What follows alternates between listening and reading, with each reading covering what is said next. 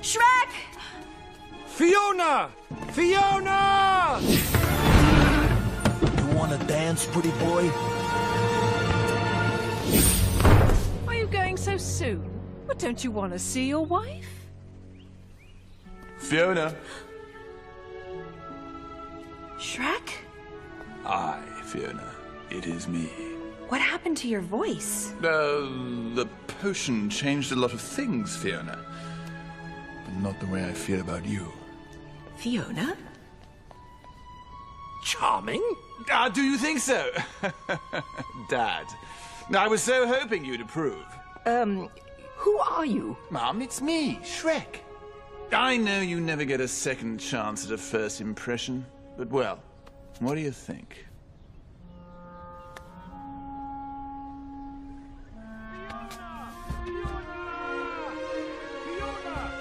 Fiona!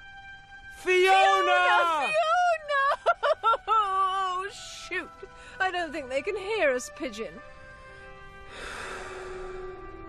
Don't you think you've already messed her life up enough? I just wanted her to be happy. And now she can be. Oh, sweetheart. She's finally found the prince of her dreams. But look at me. Look what I've done for her. It's time you stop living in a fairy tale, Shrek. She's a princess, and you're an ogre. That's something no amount of potion is ever going to change.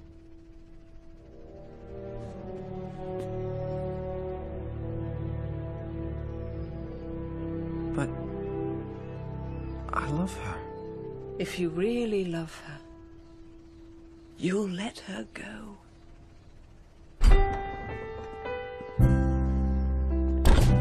Shrek?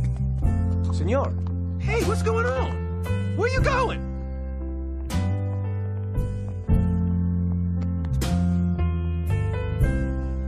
You wouldn't have had anything to do with this, would you, Harold?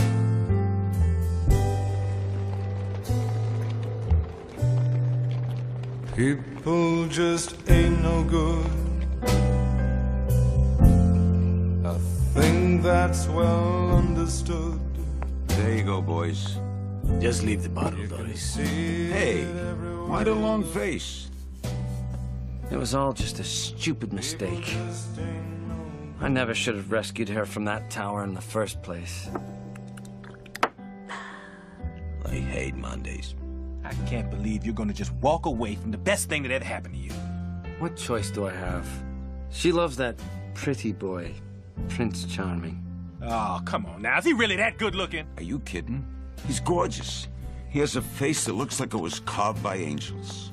Oh, he sounds dreamy. You know, shockingly, this isn't making me feel any better. Look, guys, it's for the best. Mom and Dad approve, and Fiona gets the man she's always dreamed of. Everybody wins. Except for you. I don't get it, Shrek. You love Fiona. Aye. And that's why I have to let her go. Excuse me. Is she here? She's, in the back. Oh, hello again.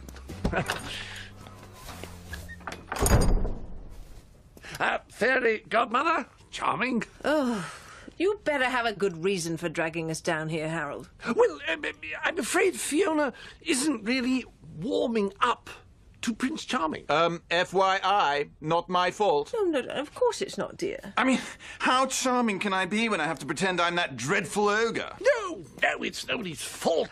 Perhaps it's best if we just call the whole thing off, okay? I mean, you can't force someone to fall in love. I beg to differ. I do it all the time. Have Fiona drink this, and she'll fall in love with the first man she kisses, which will be charming. No. What did you say? I can't. I won't do it. Oh, yes, you will. If you remember, I helped you with your happily ever after. And I can take it away just as easily. Is that what you want? Is it? No. Good boy. Now, we have to go. I need to do Charming's hair before the ball. He's hopeless. You know, he's all high in the front. He can never get to the back. You always need someone to do the back of your hair. Oh, thank you, Mother. Mother! Mary, a talking horse! The ogre!